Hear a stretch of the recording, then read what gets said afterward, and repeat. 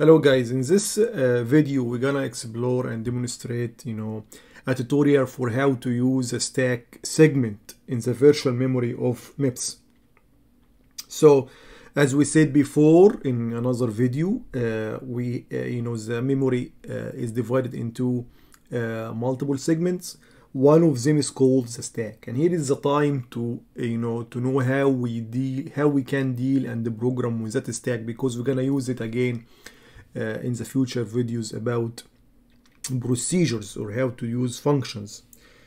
So the stack again is used when we exclusively use the registers, because remember we have only 32 registers in MIPS, in any MIPS architecture. Only 32 registers. So if you run out of registers, for example, like the T registers and the S registers and A registers, and these registers now hold some values that you cannot overwrite, then one idea here, or one idea, is basically to use a stack. So we store the current values of these registers in the stack, and then overwrite the registers, and then we write back from the stack the old values of the registers. So basically we use a stack in that case to store temporary the register values, then we can overwrite them. Okay, let's see an example to show that.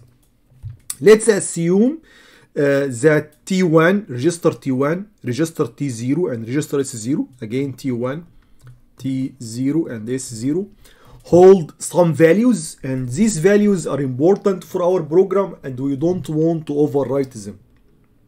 At the same time, we want to do some calculations, these calculations, for example, in which we're gonna overwrite the values in T1, T0, S0 for some reason. This is just a like a very simple example, but maybe it's in the future we're gonna see more serious example that we really will do that. So what we're gonna do here is basically we're gonna reserve or book some space in the stack that can hold these three values. So as we explored last time, not last time, in a previous video, the stack is a top portion of the virtual memory, and it grows downward. So for example, if this location here, for example, is 50, and this is, for example, the first location is 50, and let's assume this 50 is a location in which we already write something, and we want to now store something new to the stack. So what we're gonna do, we should refer or point to the next free location, which is 50, which is 46, because we go down. Go down means we subtract 4. So this will give us 46. So to point to a new free location in the stack, we subtract 4 from the stack pointer. So the stack pointer points to the next free location in the stack. Points to I'm sorry, the last written location in the stack. Okay, then we store what we need, then we decrease again, store what we need, decrease again, store what we need, and so on. Okay, so when we start to write back, we start by the last location we write. So if you store A, B, C in that order, this is number 1, this is number 2, this is number 3. When you read back, you should start from the opposite. Start from 3, so you read C first, then you read B, then you read A. 3, 2, 1. So it's last in, first out, LIFO. Or you can say it's first in, last out, FILO. Okay, it's either one of it's both. Of course, both are equivalent.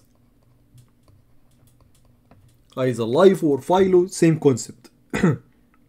So again, let's go back to our example. We have here 3 registers that contain some important values for us, but we want to use them in our calculations. So we're gonna store their values to the stack.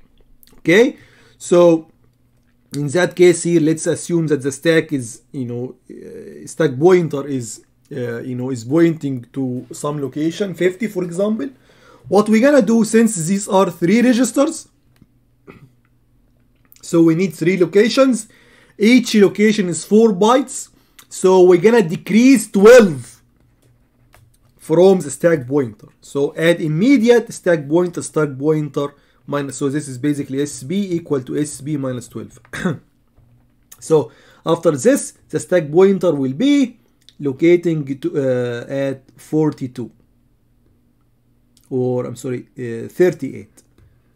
Location 38. Because 50 minus 12, according to our example, will give you 38. Okay, then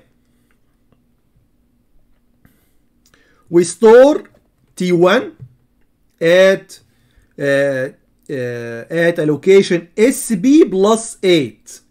So we store T1 here. SB plus 8 will give us 46, which is basically the first free location after the old location or the old value of SB. Then we store T0 at SB plus 4. This is SB plus 8. This is SB plus 4. So this is T0. Then we store S0 at SB plus 0, which is basically SB. So, which is basically 38 here. S0. And the stack pointer now is pointing to 38. Then we did our calculations. We overwrite T0, T1, T2, or I'm sorry, S0. And now we wanna read back our our values back, the original values of T1, T0, and S0. So again, the concept of first in, last out. We load word S0 SB plus 0. So we read this one here. Then we load word T0 for SB, which is SB plus 4. Then we load word T1 8 SB, which is SB plus 8. So we read back T1. Okay. Then since we are done with the stack now and we read back the values, we should unreserve, unbook, or free the 3 booked locations. So we should bring back SB to 50, or basically add 12 to it. Of course, again guys, don't look at that example and see why we care about T1, T0 is 0. This is just a simple example. It's not representative of any application, but in the future we're gonna see more serious examples in which we have to do such thing. So let's stress here is just some animation to show you what's gonna happen basically, or the main steps of the program. So let's stress about the concept of last in, first out, or basically first in, last out. Both are the same of the stack. So let's assume this is the original position of SB at location 40. This is the last location in which we have some important data in the stack. This is basically the same, exactly the same example that we see in the previous slide, but I'm just want to show you the concept of first in, first out. I'm sorry, first in, last out, or last in, first out.